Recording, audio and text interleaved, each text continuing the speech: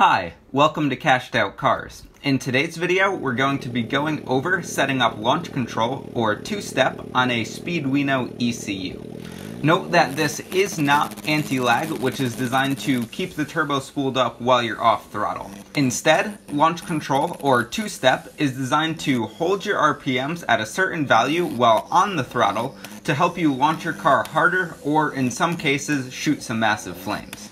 Also, it goes without saying, but I am not responsible for any damages that you cause to your car by following this guide.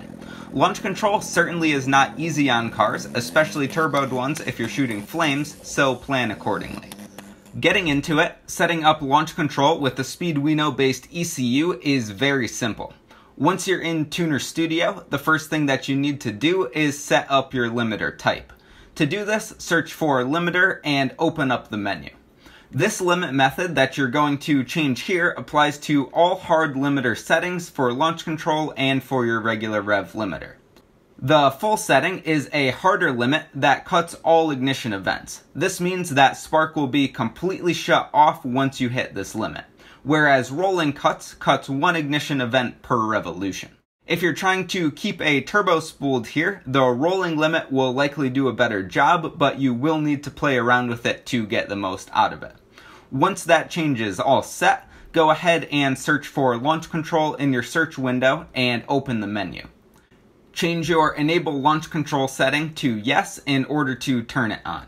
Your soft limit absolute timing is what your timing will be pulled to once you exceed your soft limit, which you select. If you want to shoot flames, retard your timing to a negative value here, which means that your ignition will fire when your exhaust valves are open and you'll end up with massive flames out the exhaust. If you don't want to do that and you just want your car to cut harder without any flames or retarded ignition timing, set your soft limit to the same value as the hard limit, and this will be slightly less hard on the car, but you won't get flames and the noise that you get with retarding your ignition.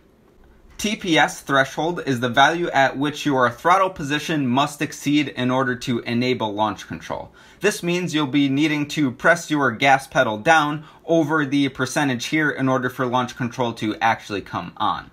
The hard rev limit is what your engine will be limited to and will not exceed while you're in your launch control mode. Fuel adder during launch, well, adds more fuel. Once you're happy with these settings, you could go ahead and burn them to the ECU. Note that Speeduino based launch control is currently operated by spark cut only and has no fuel cut option at this time, at least that I was able to find. If you do find this, definitely let me know down below and I'll make a new video on it, but like I said, at the time of making this video, I couldn't find that option. My exact settings used on my turbo Miata to spit flames are shown on screen here. Note that if I lowered my soft limit even more, there would have been more time in the engine RPM range that the car would have been capable of spitting flames, since the ignition would have been retarded longer.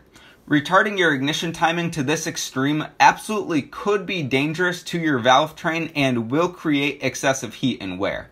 Once again, it goes without saying, but explosions at your turbine wheel are not good for the life of your turbo, but it sure is fun. With that said, use launch control accordingly. To make the most out of your launch control, you'll have to play around with these settings to see what works best with your car and your setup. And with all that, that's going to wrap up this video. Let me know down below what you're setting up launch control on. If you want to see more on my Turbo Miata project, Too Broke Too Boosted, check out my channel. Don't forget to like this video if you learned something and subscribe for more like it. Take care.